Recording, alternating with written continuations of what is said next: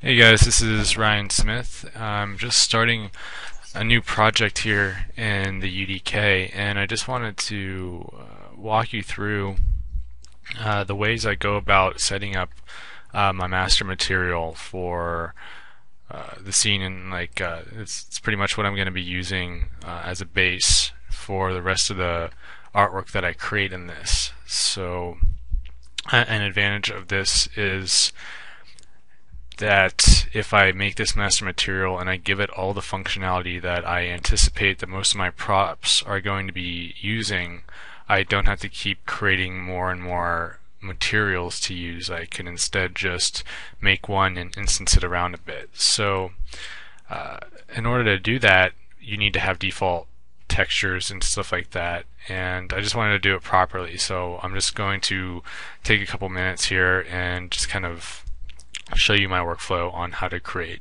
such a material.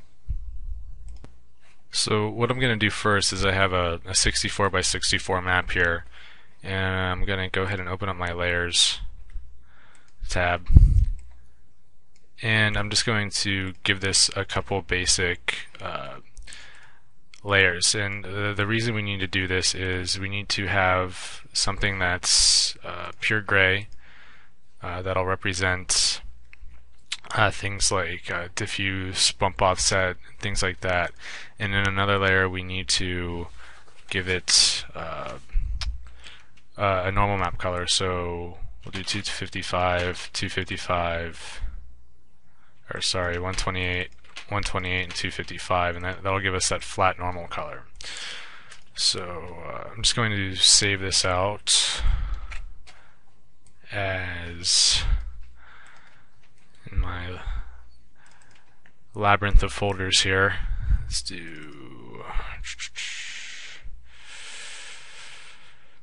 we'll do maps, and we'll just call this one normal, or just normal map base, and we'll save it as targa, and we'll save this one as, we'll call this one diffuse base, and we'll save that one out, and we'll make one more, and this will be our grayscale one. It'll be the same as gray, and you'll see why I'm doing this in just a couple seconds, but we'll call this gray base. And now we have all our maps. So I'm going to minimize Photoshop and all my other crap here, and we'll start to import this stuff. So right here I have a package called the pit, and I have my first prop and texture loaded in here. So I'm just going to go to the texture folder, and I'll import the maps that we just made. And the reason we have to import these like we're actually importing textures is because if in the material you just imported a gray map for the normal and use that as the base, it wouldn't show up properly. It'll make the material look a little bit weird, and we just want everything to look proper. So, I mean, it's not something that you really have to do if you don't want to. Like, by all means, you can go ahead and use your normal map. This pillar normal map is your base normal map, but it might confuse you when differentiating between what the master is and what all the other instance constants are. I just want a good visual representation of what it's going to be, and I want it to distinguish itself from the rest of the instances. So that's really the only reason I'm doing this. So for a normal map, we'll just go compression normal map, no alpha, and we'll load that in.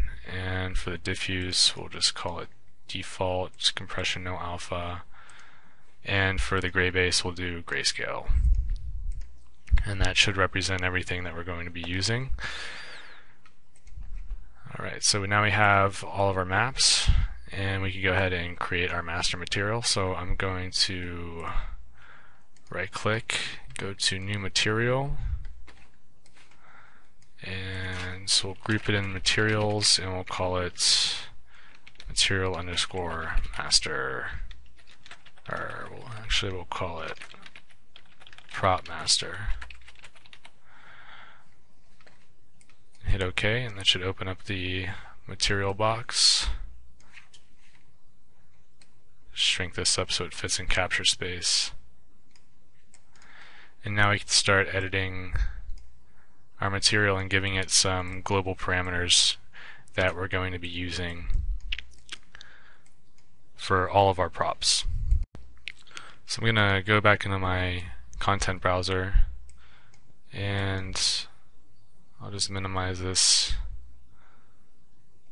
just a little bit, and I'll bring in my diffuse base by selecting it over here, and I'm just holding T and clicking over here. And I'll do the same for my gray base, and again for my normal map base. And we'll just go ahead and plug these into the appropriate slots. So I'm going to right click, and I'm going to convert this to a parameter, because this will be our main diffuse slot. And we'll call this diffuse, and I'll duplicate that, and I'll call this one spec.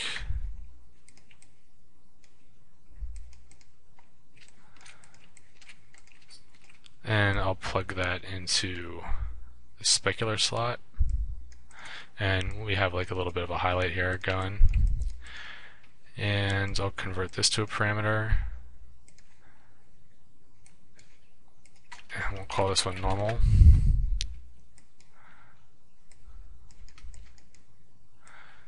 And we'll plug that in the normal map slot, and that's looking good.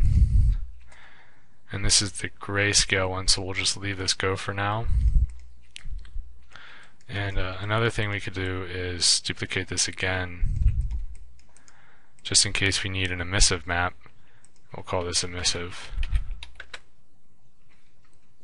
And that's not how you spell emissive.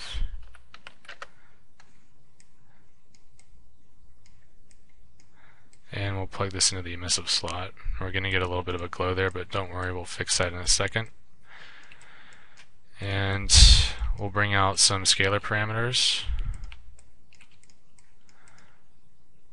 And we'll call this one spec power.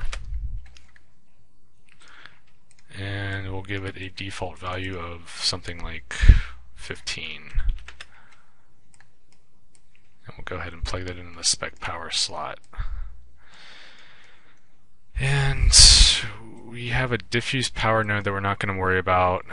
We're not going to worry about opacity for now, or any of these other things. These are pretty much the only nodes that we're going to be using texture maps for that I can foresee, but if we need to change that in the future, we could just come into this master material and edit it, and the change will affect all of its children. So that's another reason that we're using, that we create this master material first. So now that we have most of our texture sample parameters hooked up to our node here, we can start adding some expressions here that give us some options to choose whether or not we want some of these maps. So one thing that I like to do is, especially for emissive, is I like to use static switch parameters. And what a static switch parameter does is it'll turn that node off pretty much. So if I were to plug our emissive map into a static switch parameter and plug that back into the emissive slot, notice how it goes away in our little preview window here. That's because right now the default value is left unchecked, and when it's unchecked, it's going to output whatever is going in the slot B, and right now nothing is going into slot B, therefore nothing is going into the emissive slot. And that's exactly what we want. We want to have a static switch parameter, and we'll call it